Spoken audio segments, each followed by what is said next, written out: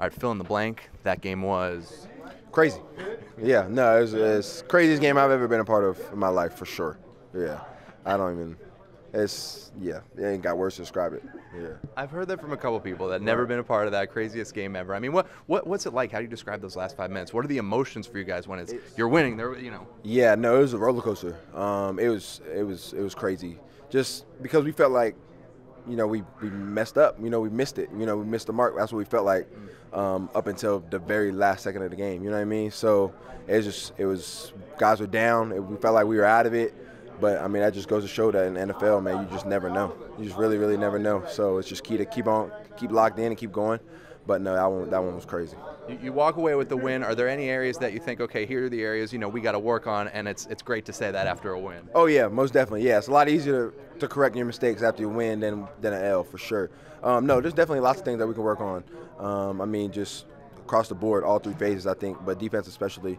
We missed a couple things today that we know we can be better at for sure. So we'll get those cleaned up before LA comes down here. We talked about it earlier in the week, but I mean, you have Cornell, you had Mike in there for a while, you got D in there for a while, you got Darren, D. You had a lot of guys playing, due to the injuries in the secondary. What can you say about that group? So many guys stepping up. Yeah, no, it's just a resilient group. We knew that as a group with a lot of depth. Coming into the season, we knew that in training camp, preseason games, and everything like that. So we knew if a time like this came that we'd be ready for it and we'd be able to, manage it and make plays still. But hopefully we get a couple guys back this week, get a little healthier.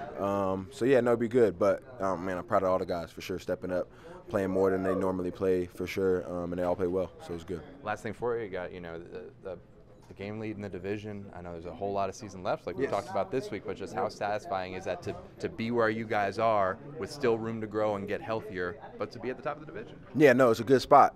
But like you said, I mean, there's just a lot of games left. We know that a lot of things can change. We just got to really focus on ourselves, focus on getting better each week, each day, and just get that next win. All right, Jake, fill in the blank. That game was?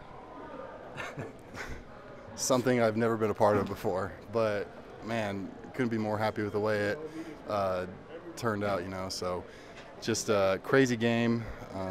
The way it went back and forth, all I can say is I'm happy we came out on top because I've never experienced anything like that in my life. Yeah, how do you describe the roller coaster of emotions? 2 lead changes, you got a long touchdown, an interception, turnover on downs, game-winning field goal all in the last 3 minutes and 6 seconds.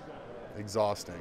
That would be my first word. But, man, I can't be more proud of the guys in this room, especially the O-line and the way we fought and the plan we had coming in today. The fact that we got it done. There's stuff to improve, but man, it's really hard to win in the NFL, and especially in a game like that where it went back and forth so many times. I think it was a really, really big win for us. Looking at a big picture, you're one of the few players in this locker room who's been on this team when you've been in first place. You guys are now back in first place with a lot to play, but how nice is that? Yeah, this is where we want to be. These are our expectations. So there's no looking back. We got to keep building off this, and the goal is to stay here now. It means nothing if we, are only here for a little while. So a lot more work to get done, but we're definitely going to enjoy this one tonight. What did you think of Marcus's day today to be able to, run 2-minute offense, go there and take the lead, have the touchdown, have that 30-yard scramble? And he had some moments I'm sure he'd want back as well. But what did you think of Marcus's day? Man, I couldn't be more proud of him, and the player he is, the guy is as well. He's got that personality that you want to do really well for him, just because of how well he takes care of us and the type of attitude he brings into work every day. And man, I couldn't be happier. He's our quarterback, and I think he played great today. Last question for me, Jake, is how valuable is it to, like you said, I think in your first answer, get the win and obviously have some areas to build upon? I'm sure you can point out and coaches can point out, but to come away with the win and have some room to improve. Yeah.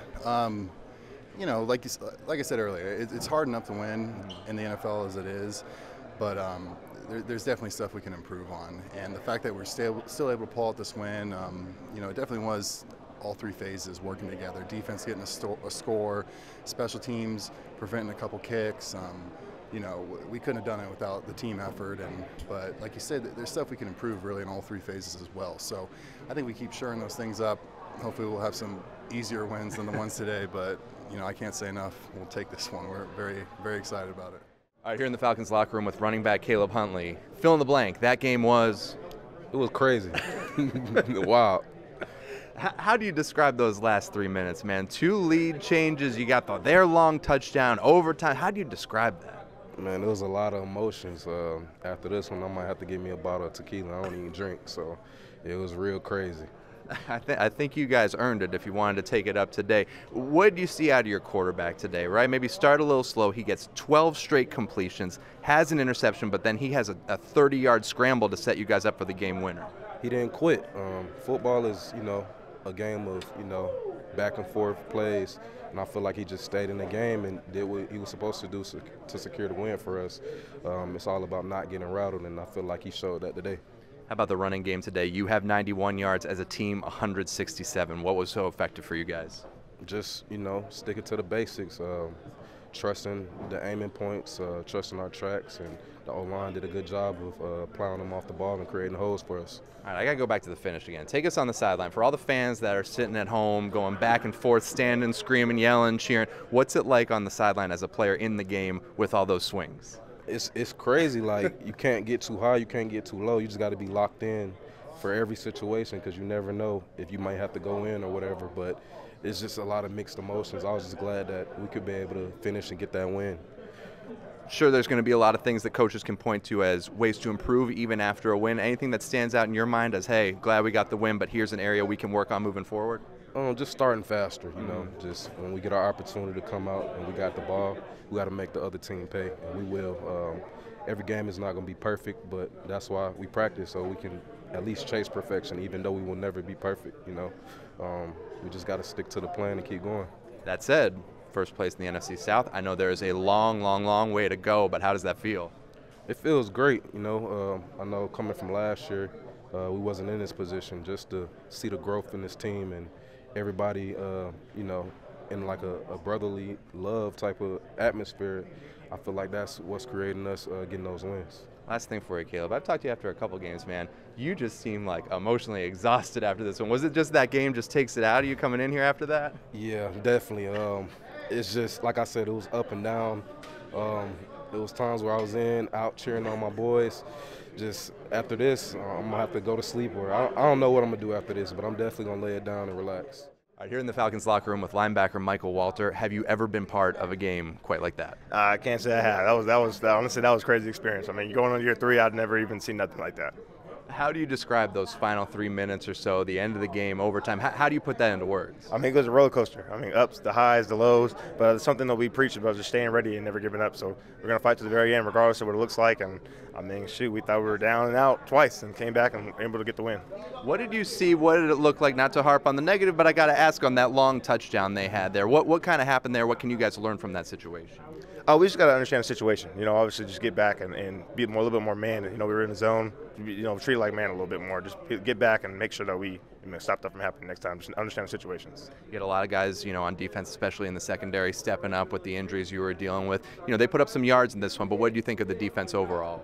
I mean, I love these guys. I mean, these guys fly around, never quit. Doesn't matter what the score is. It could be 50-0 or we could be up. These guys are never going to quit. So I love being a part of this defense, and it's just contagious. When somebody makes a play, and somebody else wants to make a play. I mean, I think this defense is really close. So. To be sitting at first place now in the division with more than half of the season to go, I know there's a long ways, but how satisfying is that to pull up the standings on your phone and see the Falcons at the top? Yeah, I mean, for the guys who've been here for a couple years now, I mean, it feels great. I mean, being able to be in first place, I know we got a lot to go, but our message in the locker room is don't look back. So we're in first place right now, and let's not give it back. Last question for me, Mykal, is you guys come in the locker room after that crazy experience. What are you guys talking about? Are you kind of comparing stories out there for all the fans that were riding the roller coaster at home? What were you guys doing right when you came in? Yeah, in a football game, everybody has their point of view of what's going on. So I mean, some things get exaggerated a little bit, but I mean, it's just crazy. I mean, some of these guys we're still kind of up. We haven't came down yet. So I'm just happy to celebrate with these guys and glad we got the win. Probably number one right now. Just from the highs and lows and the things that happened in this game, from the Hail Mary that the quarterback threw. It's definitely one of the top games the craziest games I've been a part of. But that's the NFL, man. You always got a team that's going to be willing to fight to the end, and they definitely fought to the end. So I'm just happy for the guys to be able to pull out and be able to get a win. It just lets you know about the resiliency from the guys that's in this locker room. We didn't give up as well. So and kudos to Koo for ending the game for us. What are you thinking when you see that ball come out of Walker's hands? When you see him get out of the pocket, I guess, first of all? First of all, I mean, you couldn't throw a better throw than that.